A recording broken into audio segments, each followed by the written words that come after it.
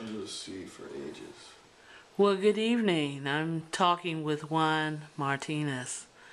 I call him Mr. Bikes.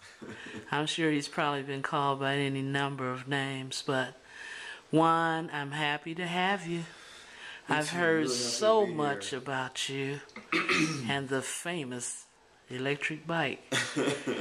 Could you tell us a little bit about how you got started on this venture?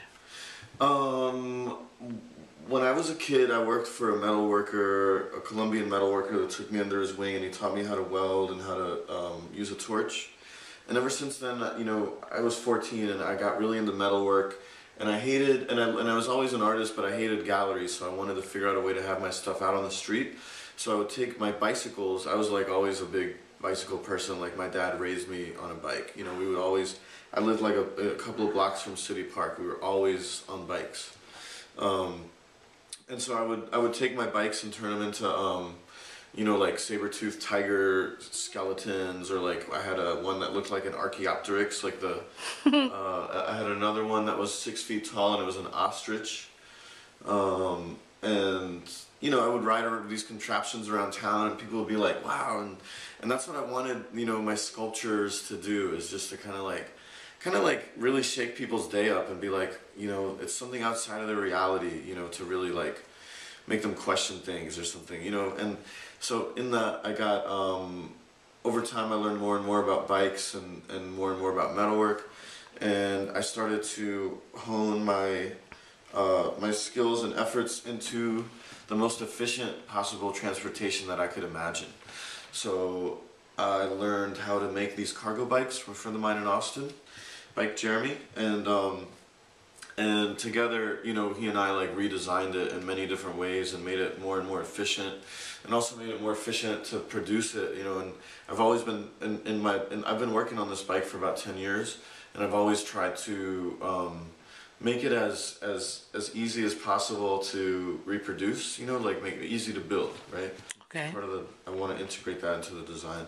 And then and it's a cargo bike, so the front can carry 150 to 200 pounds about,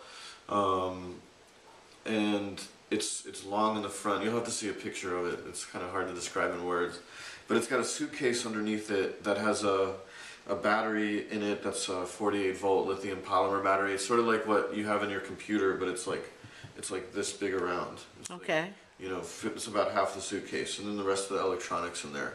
So lithium batteries are the the worst part of any sort of like sustainable technology, right? Like for panels or windmills, you always have to be charging a battery and draining a battery. Yes. So that's what we have to figure out how to do. I've thought of ways, like one idea was to have a tower and make like something ironically with old car batteries, like pallets of old car batteries, the heaviest thing you could imagine, and having weights like a giant grandfather clock that as you make power, you're running these motors that very, very gradually are lifting these super heavy weights. Okay. And then as you let the weights go, there's some kind of generator that lets it out very slowly but produces a lot of power. So that's just one idea. But we have to figure out a way, and that's more of a centralized way to store power, but how to actually like make a portable way to store power, which right now is batteries. And is that what has brought you to Detroit? I mean, were you thinking in your mind that I need to be where they do all of this stuff to help take me to the next one? My mind is not only I have to be where they do all this stuff, where they've done all this stuff, but this is where this stuff, the first highway was here, the first car rolled out of the assembly line here, like the car culture, the suburbs, the expressways, everything was born here. My ultimate dream is to set up a factory in the same exact building as where the first Model T rolled out. Wow. And figure out some way to make, and produce like these electric bicycles.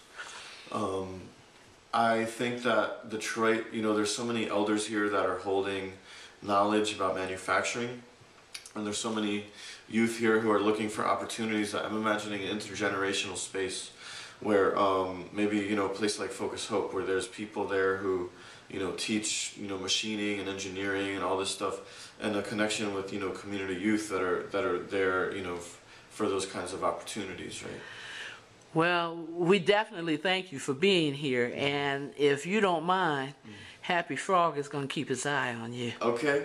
Okay. I love that solidarity with Happy Frog. Right on. Thank you so much, Juan. All right. I'll see you all on the road. Absolutely, you will. Yeah. Bye-bye. Bye.